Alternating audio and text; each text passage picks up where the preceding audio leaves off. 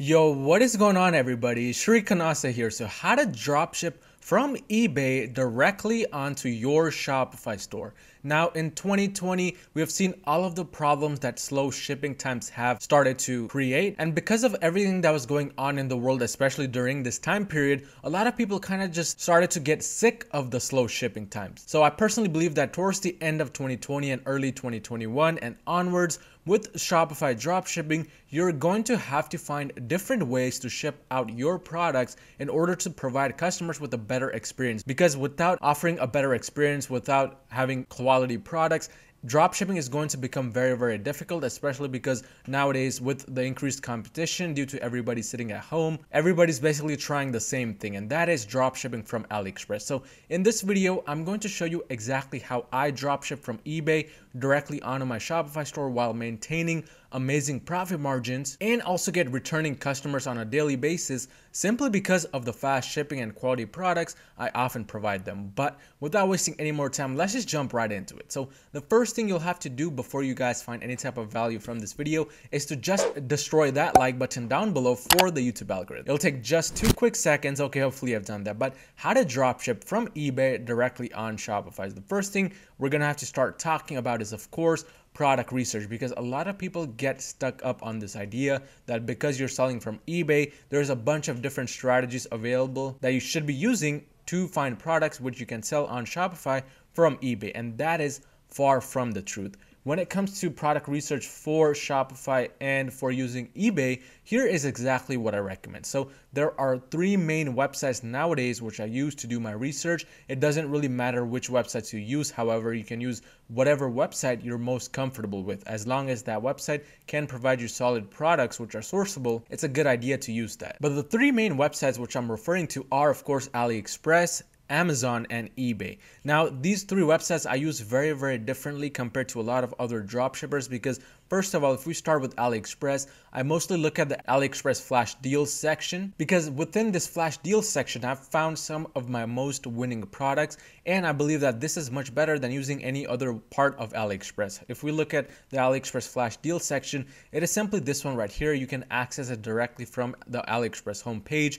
Just go ahead and click on flash deals and you'll be able to see it. But as you can see, a wide variety of products that you can find on Aliexpress, which you can then go on eBay to try to source. And I'll be showing you guys more into that very soon. But Aliexpress is the first product which I use to do product research. Again, the next website I mostly use is Amazon. Now on Amazon, there's a wide variety of different sections which you can actually use to do product research. Some of my most favorite ones are, first of all, Amazon Daily Deals / Holiday Deals. Right now, since we're in the holiday season when I'm recording this video, it currently says holiday deals. But in addition to that, you can use sections like Amazon Movers and Shakers, Amazon New Releases, Amazon Gift Ideas, etc. A quick Google search will lead you to those sections, but those are amazing ways to find winning products, which not everybody has access to, because not everybody uses that website to do product research like that. The next section, which I personally like to use most often, is the eBay Daily Deals section. And in order to find that section, all you have to do is go on ebay.com, and the top left, it'll say Daily Deals. That's exactly what you want to click on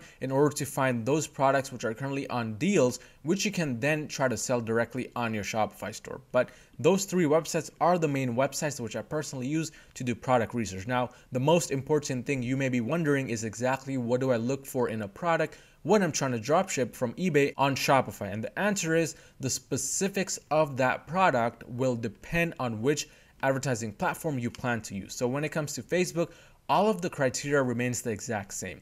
You want to be trying to find products which are useful and quirky, or simply solve a problem and have less than 5 to 10 dropshippers selling that same exact product. This has always remained the same regardless of which website you source the product from.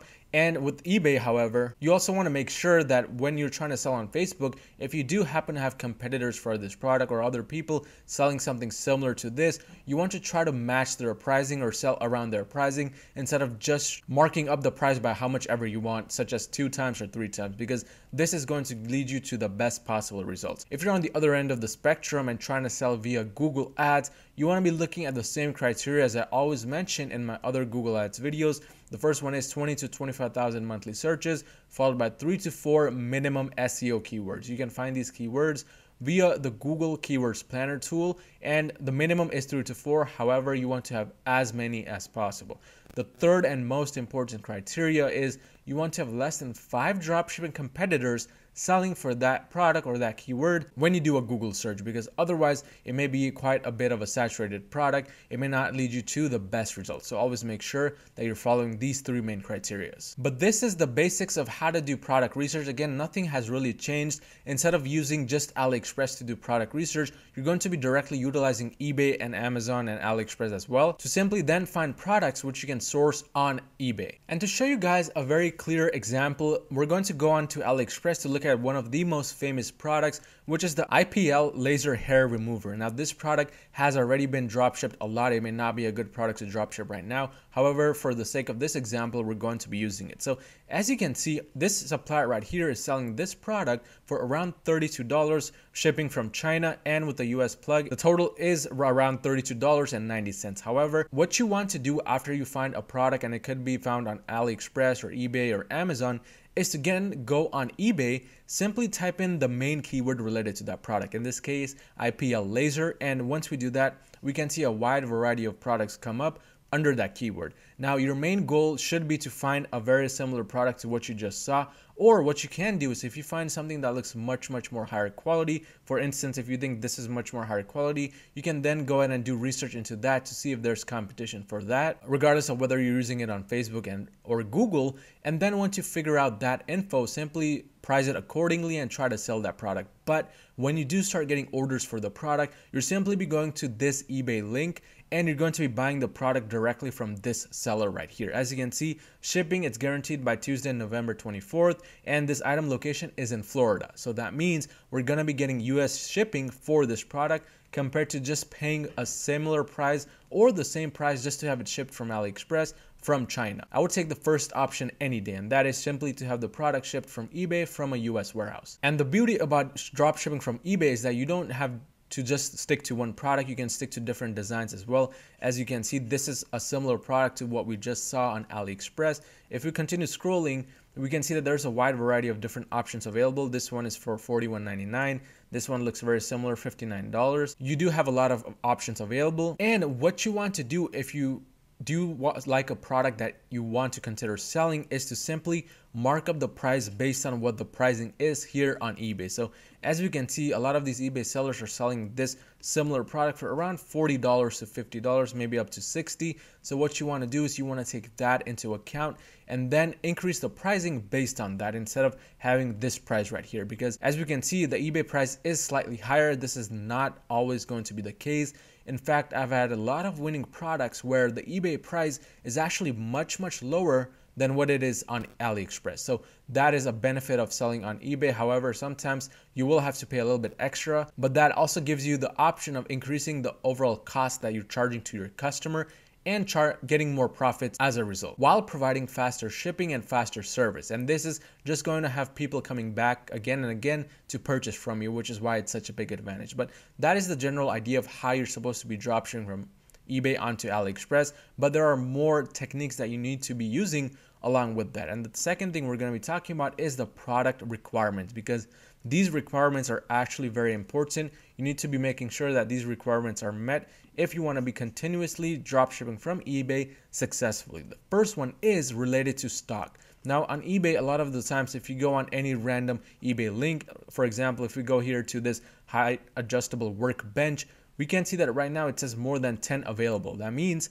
this product is in stock for this given seller and they have a lot of stock available. Compare that to maybe just this one right here where all it simply says is 10 available. Now this is a big problem, and this is something I have written on the Google Doc. You want to be trying to find those sellers and those listings where it actually says more than 10 available, or if it says something like limited quantity available, that's okay as well. And that's simply because if there are only 10 available and 10 other people purchase this product, then this product will go out of stock if nobody else is selling it. You're going to have a lot of trouble getting orders fulfilled for this product. So in order to prevent that, I normally like to make sure that it says either more than 10 available like it does here, or if it says limited quantity available. These two are the acceptable ones. So always make sure that this criteria is met before you do anything else with that product. But now once you have confirmed that, here are two options that you have. when it comes to drop shipping from eBay, the option number one is that you want to first, before you buy anything, before you even list it on your website, message the eBay seller directly and simply type in this message. And this message is, I'm planning on drop shipping your product directly on my e-commerce website. Do you support drop shipping? And if so, are you able to handle large amounts of orders consistently? This message is very important to send because not every single supplier can do that, and especially if you find a product like this where there's only a certain quantity available but you really want to sell that product, it's going to be a problem if you don't message them directly. So this is the first option you have of dropshipping from eBay. I would just simply click contact seller if I really want to sell this workbench and make sure that they have more quantity, or at least more quantity is on the way, so you can then just list this product on your website. Because again, listing it on your website is the easy part. The hard part is actually making sure that you have enough stock to continue ordering from this seller. So always make sure the seller has enough stock, or if this seller is out of stock, make sure to try to find other sellers on eBay selling that same exact product. And this is very easy to do. Simply copy and paste some of the main keywords which are related to the product. As you can see, adjustable work table bench may be a main keyword for this product that could lead you to more results similar to this one. But that is option number one for you. Now there's another option if you really don't want to spend time just contacting them back and forth. And this option is something I do more often, and that is to simply purchase directly if the stock requirement matches, in this case more than 10 available. Once you have confirmed that, then what you want to do is while you're ordering, you want to put a little message to the seller, and this message should say, please do not put any invoices, QR codes, promotions, or your brand name logo in the shipment to send as a gift. Please ship as soon as possible for repeat business. Thank you. This message, again, very important while you're doing the ordering, simply because it'll let the supplier know not to include any kinds of invoices or notes, which they may include if you don't put this message. And if they include that invoice, your buyer is going to know that this product came from eBay, and that could lead to more problems. So in order to avoid that, make sure you include this message in every single order that you place from the website. But this is normally the option that I take. I don't normally do option number one because I always tend to find similar product or the same thing from multiple different sellers. But if you do have trouble with that, you want to go ahead and do option number one. But what do you do once you have done all of this and you're starting to get consistent sales from one product which you source directly from eBay? What you want to do is you want to start placing a mix of orders from your eBay account, as well as using an incognito window and checking out as a guest. So for instance, what we're going to do is we're going to go onto an incognito window, type in the main URL for that product so that this product comes up. And once you land on it, make sure that you're not signed into any eBay account.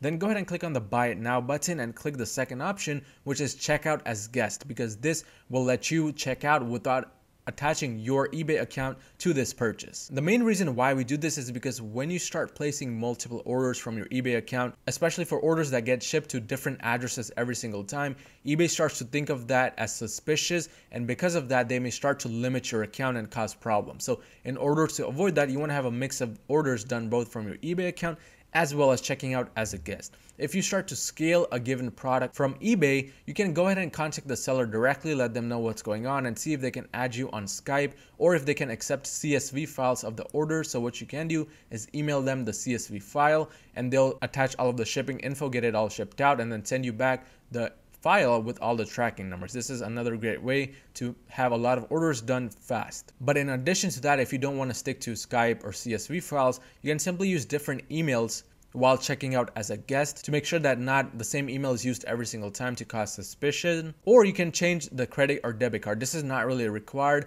I don't see this as a big problem, but it could be a big problem, especially if you're doing hundreds of orders every day. So you want to make sure to try these things out. And the second thing you can do is check out as a guest, plus also place orders from your eBay account while changing the credit cards or debit cards used, maybe alternating between the PayPal accounts. But again, this is mostly a problem if you have a lot of orders per day, and that means over 100 or so per day. But in that case, you want to definitely contact the seller, try to see if they offer CSV files, or directly contact via Skype. But this is the general strategy as to how you can start selling from eBay directly onto your Shopify store. This is exactly what I recommend in 2021 and onwards if you really want to build a sustainable business while providing quality service. If you found any type of value in this video, smash that like button and smash that subscribe button, and I'll see you guys next time.